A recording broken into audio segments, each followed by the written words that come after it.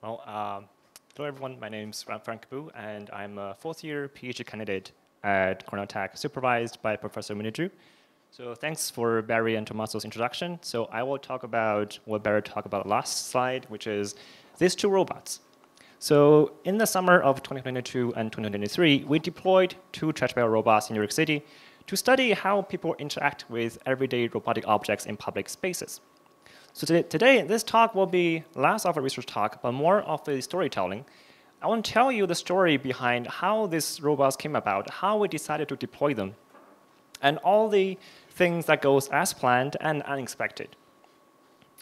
So first, let's just quickly tell you how, this is probably the most engineering side for my talk. So we have two trash barrel robot that is made of a standard 54-gallon trash barrel on top of a hoverboard. And the story or the joke we talk about in the lab is that the trash bot is made out of trash because the hoverboard are recycled from eBay. So if you don't know what eBay is, it's basically Amazon for second-hand products. So we bought this cheap hoverboard and we repurposed them in the bottom of this trash dolly and kind of just dress it up as a Roomba and put a robot on top of that. And we intentionally avoid all human-like features on the robot because our design philosophy is a robot's appearance should represent its affordance. It should tell people what's the purpose of the robot and how to use it. And I think I'm going to quote title this morning, the best design is little design. So this robot has no voice interface or any display. It's just robot, and we constrain the mode of interaction just to motion. So the robot just drive around, forward, backward, rotate in place. That's all it does. So first, I want to show you a video from 10 years ago. I did not do this. This was before my time. I was in high school. But this was my advisor's first iteration of a trashbot. Back then, it was still a trash barrel on a Roomba. It's literally a Roomba. But this was deployed in Stanford, at Stanford Cafe. So it's not open public. And there was only one robot back then.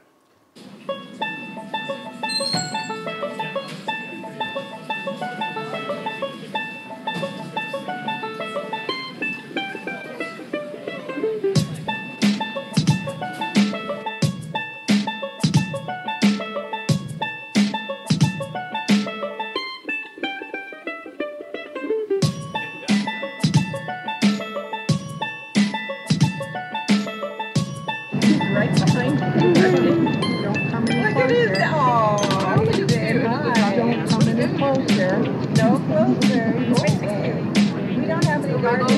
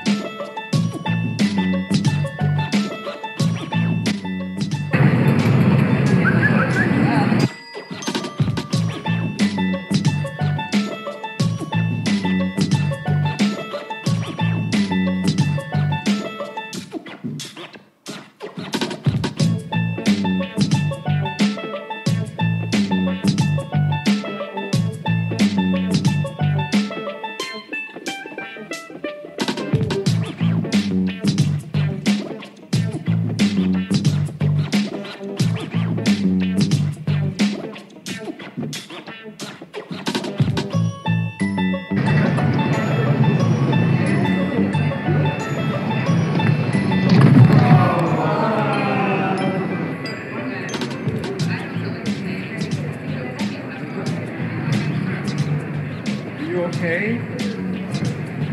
Are you okay? This is over here. Here you go.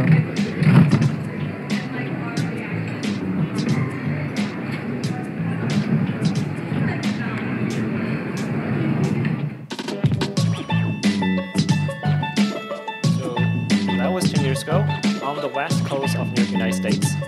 And then 10 years later, we did a very similar deployment, but in a completely open public spaces without priming. We did not put up any flyers or prompts to tell people we're doing a study. So people just thought they are autonomous robots in public spaces, and they just interact with the future. And this time, we kind of improved the robot a little bit. So this time, it's not Roomba, it's a hoverboard. So more power, more speed. So it's better for urban terrain because New York City is very bumpy. And also this time we have 2 robots, so it's a multi-agent robot interaction.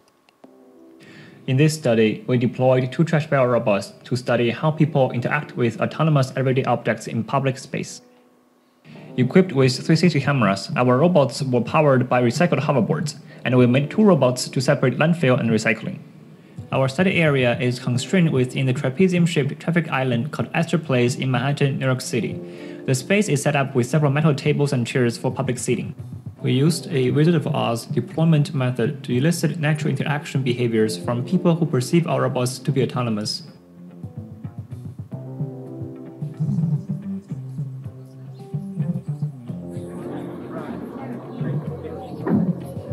There you go.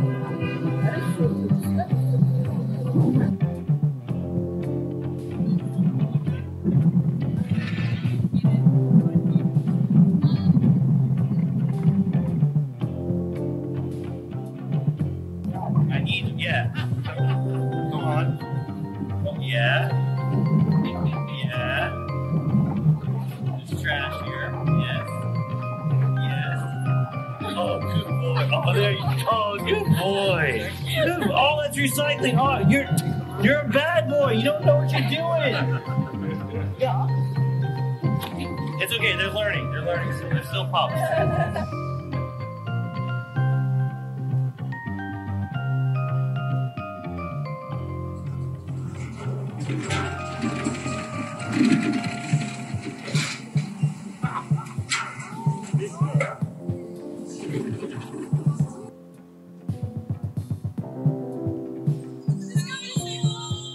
Someone was like rolling away from someone earlier, and then I realized they're buddies. And they're to do their job, so people can call.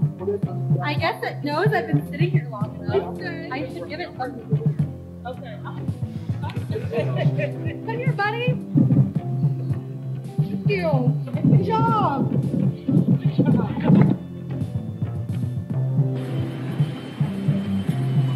That's creepy. That's just freaking creepy. I couldn't tell you.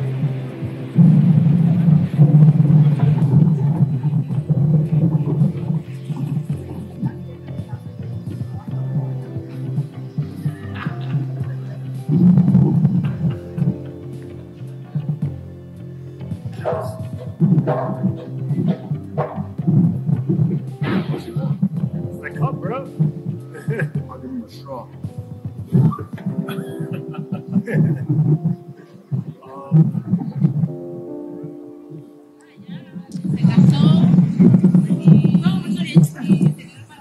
So it's great that we can observe some of the similar findings as we did 10 years ago across the continent.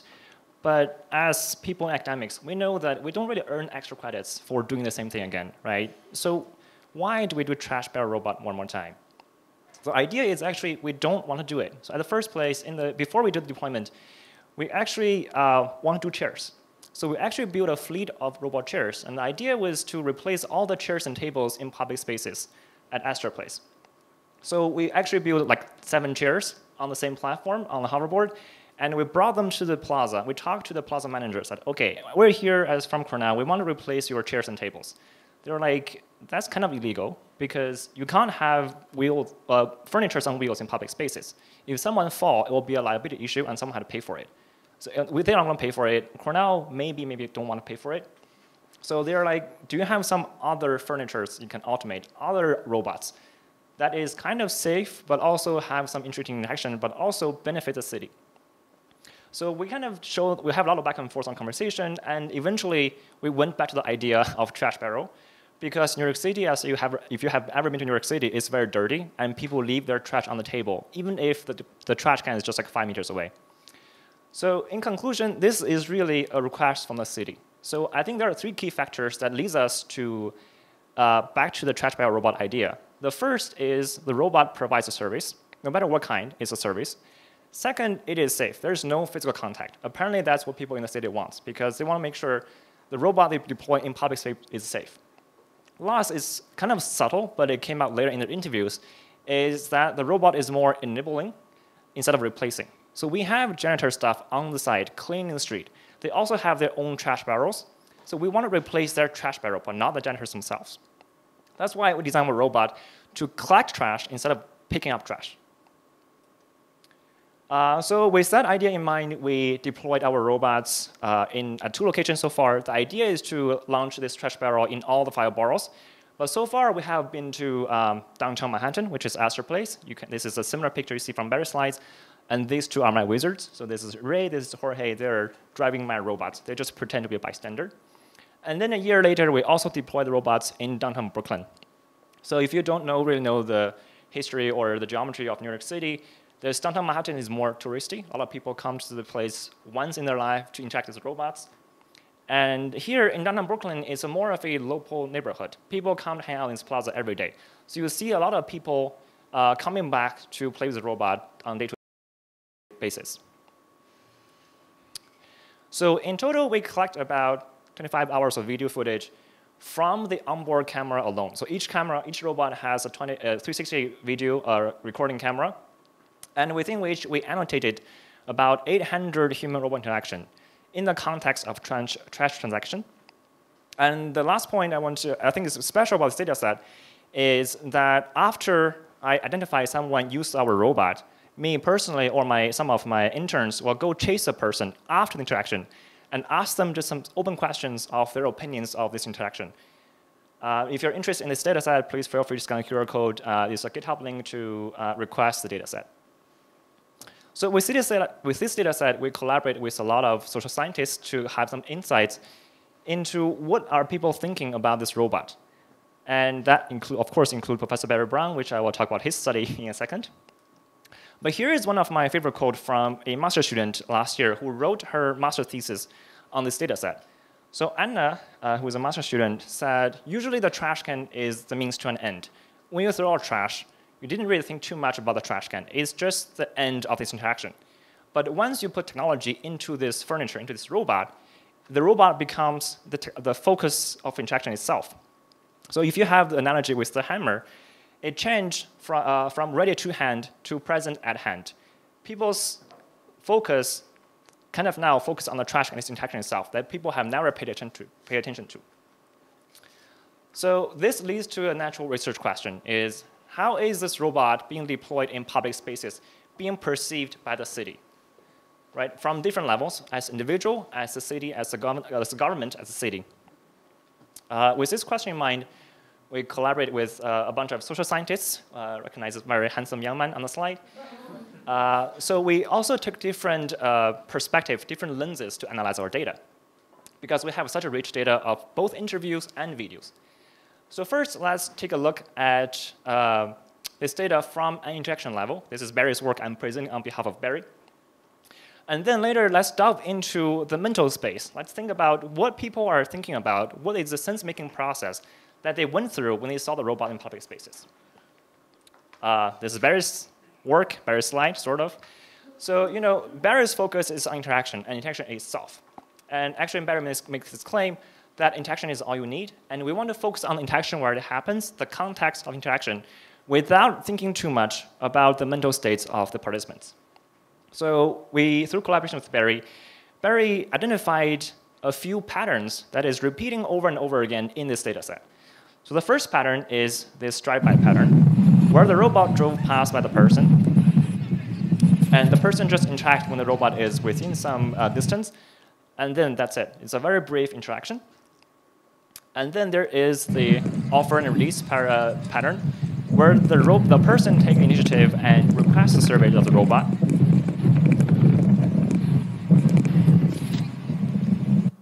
And then there is the other side, where the robot kind of takes initiative and pressure the person to give it trash. So here you see the robot kind of stopping on the person, and the person kind of unwillingly going to give the trash to the robot. So in summary, Barry came up with this SSS paradigm to describe this emergent interaction in public spaces, which is, sorry, the slide is a bit different, but it's spontaneous, simple, sequential, and systematic. The interactions are spontaneous because, if you recall, we don't have any flyers to prime participants. Participants literally, or the plaza users, they were just there doing their daily tasks, and then realize there's a robot, and they decide to interact with the robot. The interactions are very simple because they either observe other people's action and decide to use them, or they can just easily understand and copy. And lastly, third is sequential, because there is this turn-taking nature, as we talked about yesterday.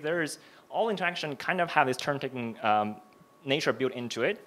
And last but not least, it's systematic, because we can observe these patterns repeat itself over and over again. But then let's go deeper than that, because we not only have the video data, we also have some data from the interviews. I didn't interview anyone because I'm just be myself. There's so many interactions happening. I try my best to interview everyone, ask them open questions of what do you think about the robot in public spaces, and what words come to your mind when you first saw this robot in public. And this work is in collaboration with Professor Kirsten Fisher, where we perform analysis mostly on the interview, where we conducted affinity diagramming to analyze what kind of themes came out of this transcript of interviews. And then we also look at the videos, but mostly to support our claims made in the interview. So through the analysis, we came up with this list of themes. Due to time constraint, I will not go into any one of them, but I want to show examples for these two, the role theme and the interaction theme. So when I first ask people, like, what do you think about the robot? It's a very open-ended question. But people's response is usually, oh, the concept is great. The idea is great. We think it's a reminder for recycling. No one really comment on the robot directly. They trying to guess or make assumptions of what's the story behind the robot. Why are you doing here? What are you doing here, and why are you doing this robot here? And then they try to figure out what's the interaction. So the first question that they ask themselves is this robot moving is accidental or incidental? Because the trash barrel moving, and of course the first thing keep in mind is, oh, it's the wind is blowing, someone is kicking it. It's definitely not moving by itself. But sooner or later they realize the robot it's a robot, it's moving by itself. The second question to ask themselves is this robot pragmatic or is it imperative? Does the robot have its own agenda, stopping by every table to collect trash? Or it's kind of passive and I have to wave and request a service? And based on the question in their mind, based on the answer to the question in their mind, people have different behaviors. That is what leads to them to either request a service or wait until the robot to approach them. So in summary, trying to answer what are people trying to make sense of. As an engineer, I think the question that concerns myself the most is sense-making of behavior, which is what is the affordance of the robot? How do we use the robot? How do we make the robot more user-friendly? That's what I think about in the lab. But when I bring the robot to the public, I realize the first question people ask themselves is sense-making of deployment, where they don't really care about how to use it in the first place. They care about the bigger picture. They're trying to map this specific instance of the robot they see to a bigger impact on society. And here is what I mean. So, before I do that, there is one of my favorite quotes from my interview. I just want to show you. And in fact, before I'm a truck driver. I drive across country. But before I did, I swept up this very part. I worked on the street doing this. I wore those blue uniforms and I pushed it. I pushed that bucket. Okay, I did that for a year. So I got my CDL and went to work out there. I left another area where there was no work, came here, and they had that work here available for me. So I worked in this area and in this park right here for a year. So seeing it is super cool to me. While I'm watching him as he moves. I'm watching both of them as they're moving around, and I don't view them as garbage cans. Now it's also giving the people more focus. Look at what they're doing when they come by. They're actually throwing their garbage in there instead of leaving their garbage on the tables, and that's the point. And so it's working. So now the awareness to that, and they're not just garbage cans anymore. Yeah. So they're asking you to help, and the people are actually doing it. Thank you. This is a great. I think it's a great quote because, sorry, I don't want to comment on the video because Wendy and I call the guy like a philosopher by turning out the city. The guy is basically describing how the robot create a new social norm around it, how the robot kind of push people to do recycling, and basically describing the whole sense-making process in his own words. But of course, deploying robots in public spaces will bring you a lot of surprises. This was the last day, this is a screenshot from my message to my advisor, Wendy. There was the last day of deployment in Brooklyn, where a bunch of news agencies just pop up and start filming the robot. of course, we got contacted before, but we said, because this is a study, is a Wizard of Oz study, we don't want to prime the participant, so we asked them to halt their publication or whatever until the last day. But on the last day, not only the agency that contacted us showed up, like basically everyone in that neighborhood showed up, just started reporting us. So we found us on the news, right? There are people reporting us through different lenses. This is from Gothamist, the Gothamist, which is a local journal. And then we even found ourselves on the local news. You know, guys, if you ever find yourself caught between the moon and New York City, okay, that happens all the time. You will have a little help now from not littering so much in the Big Apple.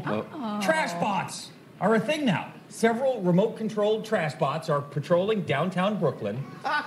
People are taking to them very well so far. They're trash bins on hoverboards with 360-degree cameras. This can't be sustainable. Well, no, there's some human help there. So somebody has a well-paying job, an operator, who directs them towards people who are littering in Brooklyn. Wow. 20-something, making crazy amounts of money, right? I think the guy's like 50. So pay attention to the word they're using, right? They're using the word patrolling, right? People are taking it very well. So where does that word come from? We're researchers from universities, a trash can moving around. Why are people think it's patrolling the neighborhood? And then we found this, well, someone else found this link on TikTok and sent it to us. Apparently we're TikTok famous, where someone else made a clip of our robot with their own caption. And music, of course. But they're claiming that Eric Adams is doing the most with the NYC sanitation budget. So if you don't know who Eric Adams is, he is still the mayor of New York City. And we're just very curious, why do they associate this with Eric Adams?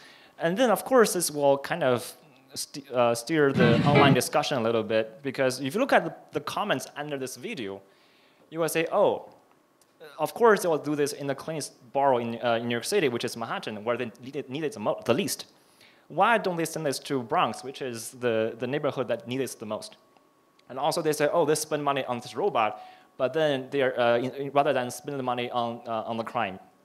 So this discussion quickly became a discussion around equity, social justice. And now thinking back, trying to figure out why this was the case.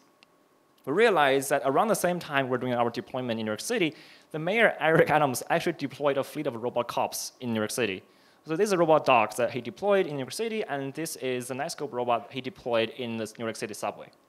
So tying this back to the idea of sense making, you realize people are really trying to perform sense making on different resources, on a wide spectrum, not only from what they see, but also the social context, the cultural background. So that's one side of the story, but what about the other side? As an engineer, I'm actually curious about what does a robot see of the modern city? They are being perceived by the people, but what do they see of the people? I will actually not talk too much about this because a lot of my papers are under Kai review right now, so I'll skip that. But this is the footage we took when we were deploying the robot in Jackson Heights, Queens. If you don't know Queens, Queens is a very, very culturally diverse neighborhood. It's also the hometown for Spider-Man, so that's Queens. You will see like there are so many chaotic things in New York City. If you can make robot navigate New York City, you can make it work everywhere on Earth. You have food stand, you have people, you have traffic, you have so many different things. But I want to make a claim that at the heart of this deployment, it's still about people, it's still about interaction. So this is one of my favorite clips. I don't have time to anonymize it, so I turn it back and white. And this is what doing this field intervention study gets you. It gives you the data in the most naturalistic form. So this is a clip from downtown Brooklyn.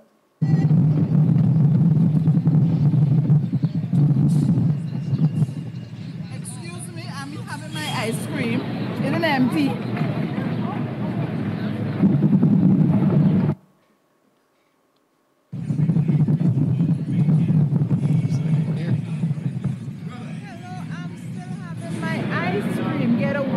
I have no garbage. Hello? You know, you have people just like this lady treating a robot like their next door cousin and communicate with the robot and just assuming it understands. And at SASR conference last month, my advisor made this analogy of robots to the concept of the urban flaneur, where by Charles Baudelaire, he defined the perfect flaneur as some spectator of the city, doing sightseeing in the city, but also being a part of the city. And this quote kind of represents what I see as a perfect robot. So the robot, this quote is, to be away from home and yet feel oneself everywhere at home. To see the world, to be at the center of the world, and yet to remain hidden from the world. I think that's the perfect definition of a urban robot, at least at its current stage. Do I still have some time? And OK, so I added this slide last night. As you can tell, the P is on the run line. But because we have some discussion on language models yesterday, I just want to have this slide here because I also did some work on language model very quickly.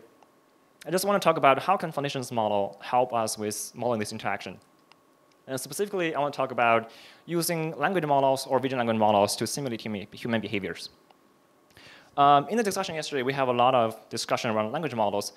But I think fundamentally, there are two layers to this problem. So when we use language models or vision language models to model or simulate human behaviors, we have an implicit first layer assumption, which is we are using our language to describe our problem.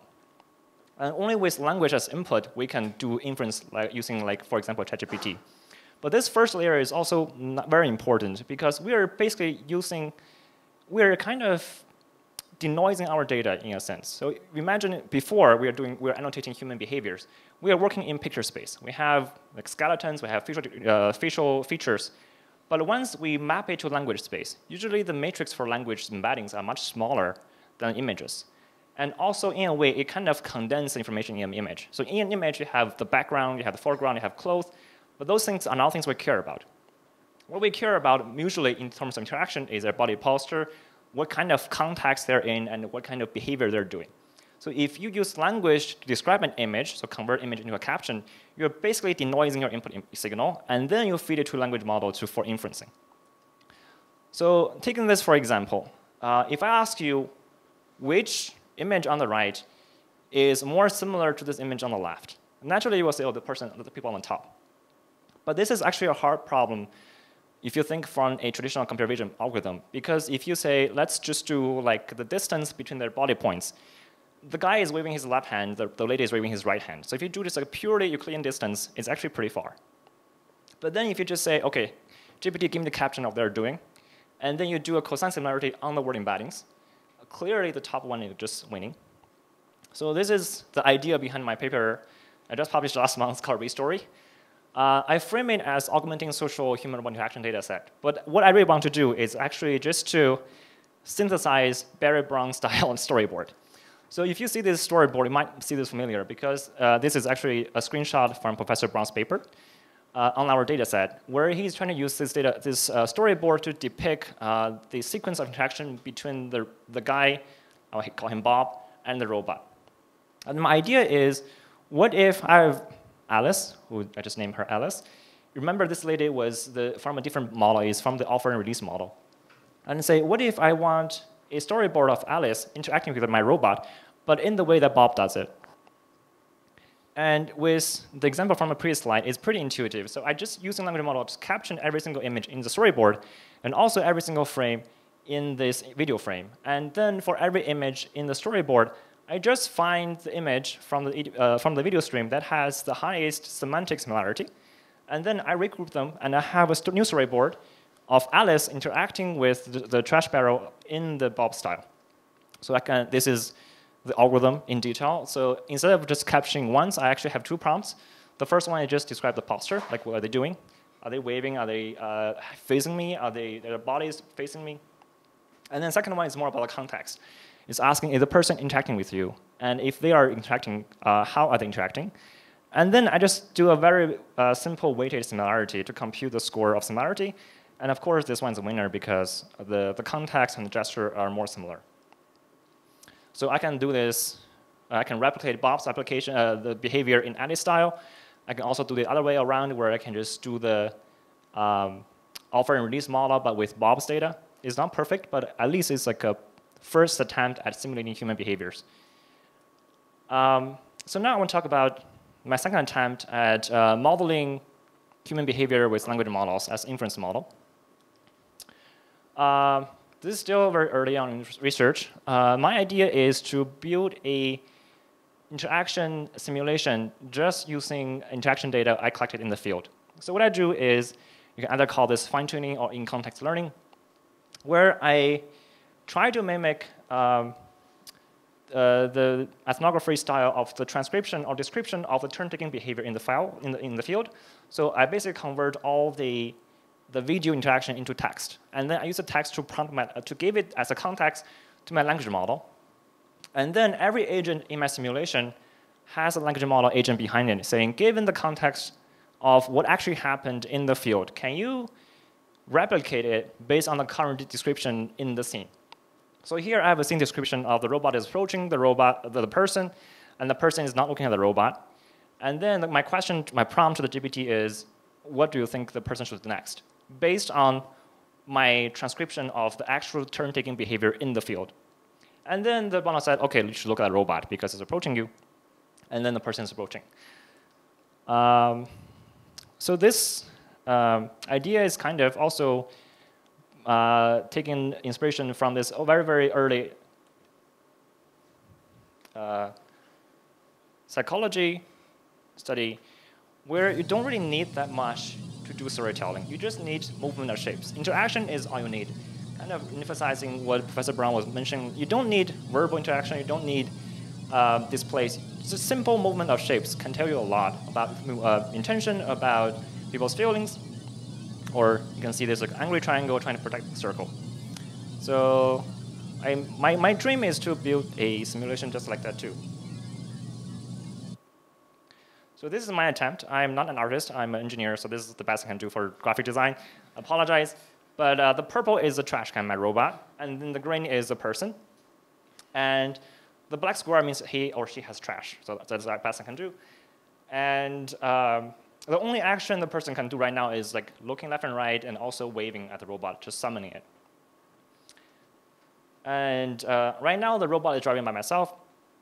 The person turned yellow and started waving. And then I just like randomly driving the robot around, and then you can see the person keep following it. And this is basically the simulation on the backlog. It's purely based on discussion, based on this dialogue. But the dialogue is only focusing on interaction. There's no modeling of the mental state at all. It's just based purely on the interaction. You can see the dialogue, oh, the person has trash, the person is active, the person sees the robot is facing the person is facing the robot is approaching. So it's just this turn-taking style transaction of the dialogue. And you can simulate behaviors beyond just one, you can simulate behaviors of like a multi-agent interaction. And this is pure emergent, right? You have one robot that drive around, and you will see later two people waving at a robot at the same time. This is not pre-programmed, it's all randomized. And then me as robot just trying to, like, can only serve one person. And then the other person look away because now this person is, the robot is serving this person. And again, all of this is just based on this dialogue. So, you know, right now there are different approaches of using language models to model human, to model interaction. So I think instead of model human directly and model human mental space directly, I think we should take a step back. And using language models' power to generalize, to just model the interaction itself. Instead of modeling, you know, what people are thinking, how happy they are, we just focus on what happened previously. What's the last action, so that my next action can be contingent upon the last one action and make it reasonable. That's all that matters. And with this, you can, of course, train your machine learning algorithms or your reinforcement learning or favorite algorithms. But then I hope this transcript gives you a way to first make sense of the scenario, also verify whether the action makes sense. With that, is my last slide, some key takeaways.